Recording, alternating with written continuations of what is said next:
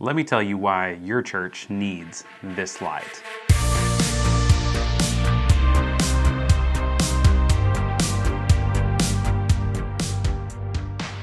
Hey guys, let me introduce you to a new light that we've been using at our church.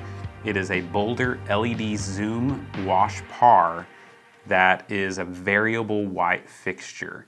So this light is what you can use for your front lighting. This fixture is really very similar to like a Chauvet R2X, and it has a variable beam degree of 6 to 60 degrees, I believe. It can run warm white, cool white, or a mixture of both. And so this light is just so flexible and useful when preparing key lighting looks that are in different areas of the stage. So let me dive into some of the specs and show you what you get in the box and see what it looks like in our room.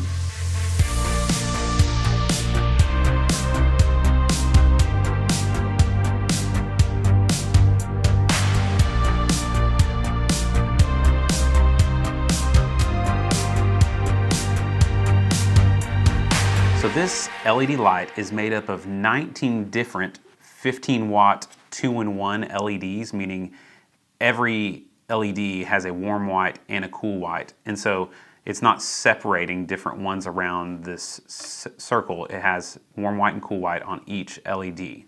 And it is just so bright. I mean, we run Source 4 Junior 575s, and I would say it's about 3 or 4 stops brighter than a Source 4 575. And then we're having to gel those 575s to get them to a cooler temperature because we want to get to around 4,500 degrees. And that's one of the great things about a variable white fixture like this, is that this is going to run from about, on the warm side, 2,800 Kelvin, all the way up to about, in my tests, around 6,500 Kelvin.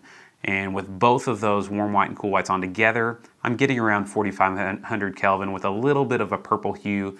And so just as you're white balancing things, that's what you're going to kind of look for. It may be a little challenging to get these to match with my other conventional lights, but I can get pretty close. And we're already doing that with some other lights from Chauvet, the slim pars that are variable whites. And so this light combined with those could get you a really nice modern front wash. You know, you have some slim pars that are on set spots with maybe barn doors. If you're not too far away from the stage, it's not going to replace an ellipsoidal. But then these, man, these can cover so much ground. They can be a giant wash light, but then when you bring them all the way down to that 6-degree type beam, it can be a spotlight that's really nice. It doesn't have to be shuttered off or anything because it's got a nice soft edge to the light. It's not a really hard edge like you might get on some ellipsoidal spots. So it's a very flexible light. We are running in these in 15-channel DMX mode, which is the simplest mode you can go, and that still gets you complete control over everything. It does have the ability to kind of like segment these around with different areas doing different effects. So if you wanted to put these behind the band and have a warm white fixture to go to that could do different patterns and stuff and be variable zoom, this would fit the bill. Now, no light is perfect, and this one is not without its quirks.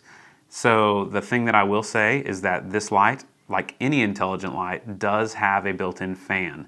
Now, if you need a completely silent room and to be using the light, then this is not the light for you. But the great thing that they have included is that it's temperature controlled, so after you stop using this light, it does shut off the fan after about a minute or so.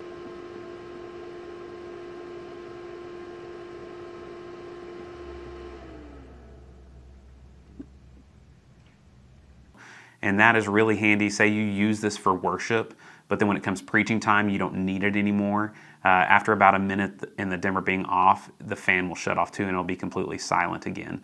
And another reason I like that is because I feel much more comfortable leaving this light powered on and not having to have it on a remote turn off throughout the week, because it's not actually doing anything and the fan is not constantly running like the other lights. The other main downside is that, just support. Boulder is a company that is not here in the States local, that you can't just dial them up and get support or get parts for this light. So that's a consideration as well. Maybe you could get the Amazon warranty if that comforts you, but my thought is the cost of these lights, you're getting so much more than what, like the value is so high. And you know, I can replace this light 2 or 3 times. Stock may be an issue as well. So if you need, you know, 4 or 8 to match, maybe you just go ahead and get them all at once. So that way, you know, you can grab what you need. Connection wise on this light, you're going to get locking power con for in and out. It comes with that first power cable. It does not come with a second out cable. It comes with a 3-pin DMX cable, and that's all you have on this light is 3-pin in and out. So if you're a 5-pin house lighting system, you might want to consider that. And then it's just an on-off switch. On the bottom here, you're going to have some holes for putting your brackets on if you want to hang this like we have. They're just locking brackets, really easy. A lot of intelligent lights use these kinds of things. And then you can put your clamps onto those brackets. I don't know what those are called. But connections on this light are very, very solid. So if you're looking for some flexible, high value key light that's variable white and color temperature, you can really dial in what you want. But that is a cost-effective way to go about that. Give these a try. I really think that you will be impressed with them. I sure am. The light output is so strong, the flexibility of the different zoom angles and the color temperature being able to be chosen is just really nice. I'm going to link in the description the fixture profile for Jan's Vista. It'll be version 2 though, so it's not hard to build out the profile if you just follow the DMX chart. It's really not too bad. It took me maybe 30 minutes to do it.